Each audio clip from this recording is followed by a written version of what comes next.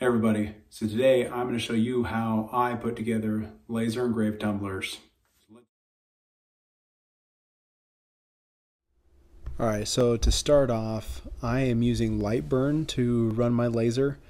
My laser is the 60 watt black and yellow Chinese laser from eBay. I'll put links in the description as far as what my laser is. And then, Lightburn is awesome. I use it for all of my laser stuff.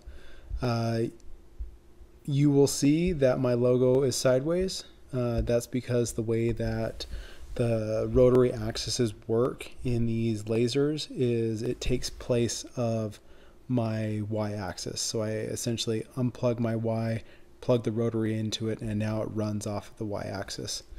When you come into here in Lightburn, you do have to go to Tools and Rotary Setup.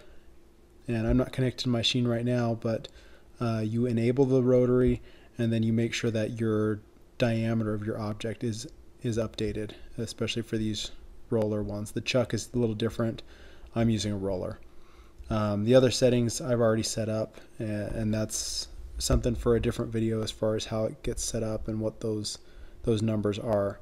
Right now the only one that I change is my object diameter, and that's just the tumbler's diameter.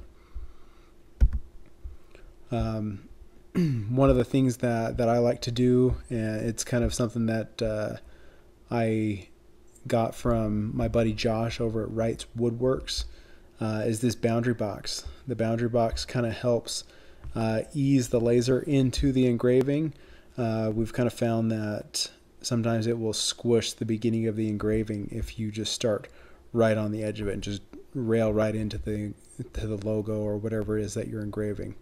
So we put this boundary box around, kind of gives it a little bit of a buffer, a little gap, so that way the machine can get going and then go into the logo. And you'll see that now it's a different color than the logo itself, just so that way I can make sure that I'm not engraving that box. You'll see over here that the output on the box is not on. It's checked off. So let's look at my laser settings. As far as the speed, I go at 150 millimeters a second at 22% power, both max and minimum. And then my line interval is 0.04 millimeters. So that is the space in between each pass or each line. That's nice and tight. The goal is to have as clean of an engraving as we can. And so you're really just focusing on getting everything cleaned out of that. So those are the settings. I'll add those to the description as well. So that way they're easy to pick out. Then you can also go, and before you get going, you can double check that everything looks right in the preview, hitting on that little monitor up here. So on this, everything that's black is going to be what's showing through the metal of the cup. So the letters in here will actually be whatever color the cup is. The black stuff is going to be the shiny part of the stainless steel underneath. So everything looks good here. This cup is for a local business that I'm working on, and I've actually already run one, and so I know that everything checks out. I've noticed that the estimate times on these are almost to the second. So you could even set a timer on this and say, oh yeah, I wanted to set a timer for 6 minutes and 44 seconds, and it'll be pretty dang close. So you can actually judge your workflow off of that time pretty well. I always go, and when I'm getting ready to do a cup, make sure I have it lined up right and I got it set up in the right place. I will frame it. Frame it basically just gives you the outside boundary of where the engraving is going to go. When you click that button, it'll actually show you on the laser. It'll basically like do a dry run more or less. So let's get connected to the laser and let's burn a cup. So these are the tumblers that I am using. I get them from MakerFlow, and they are awesome. They come in this nice box, a little bit of plastic on the outside, nice clean powder coating, the nice slide lid, insulated. Also comes with a silicone straw and a nice care card. You know, as far as washing, you're not supposed to put them in the dishwasher. They're kind of a hand wash only. Cup's really solid. You know, all in all, it looks identical to a Yeti other than it doesn't say Yeti on it. So this is the cup that we're going to be using.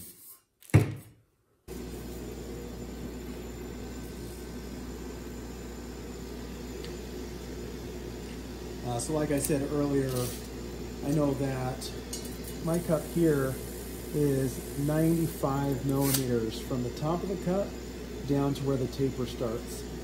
So half of 95 is 47.5. So I just get that lined up right there in the middle. 47.5.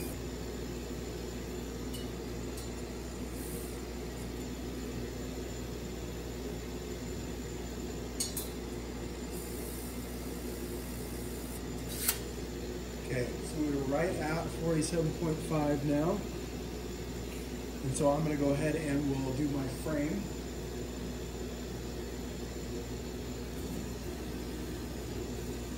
So it's kind of hard to see, but it's rolling the cup and the laser is moving to kind of give me a box of where that logo is going to sit. So now that we know where it's at, we're pretty much ready to roll. I mean, I made sure that my laser is sitting right in the middle of the cup. And then I've got my spacing that I need for my focal length already set up. And now we just measured to make sure that it was sitting in the middle of my flat spot of the cup where that logo is going to go. So let's get rolling. Let's burn this cup.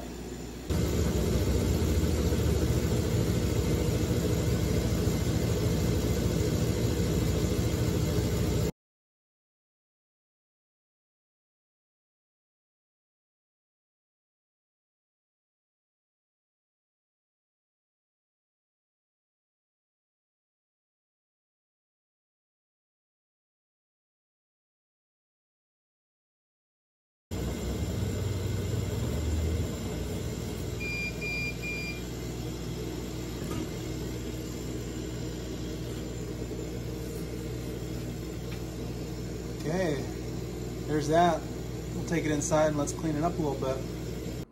Okay, so what seems to work the best that I've found is some alcohol and a magic eraser. You can see this one's been through a couple of cups, but just get some alcohol on there, bring your cup up,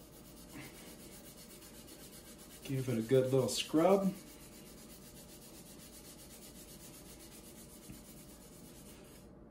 Look at that shine.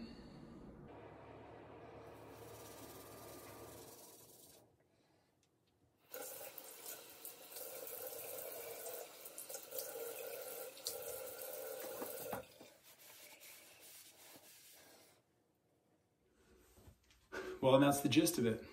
To get nice clean engravings, just follow the steps that I gave you. Works every time for me, pretty much regardless of the cup that I'm working on. I've done Yetis and I've done the Ozark Trail, you know, stuff from Walmart, stuff from Target, and then these cups that I get from MakerFlow, which are my favorite. So if you have any questions, you know, drop them down in the comments. Look through the description for all of my settings and the way that I do things.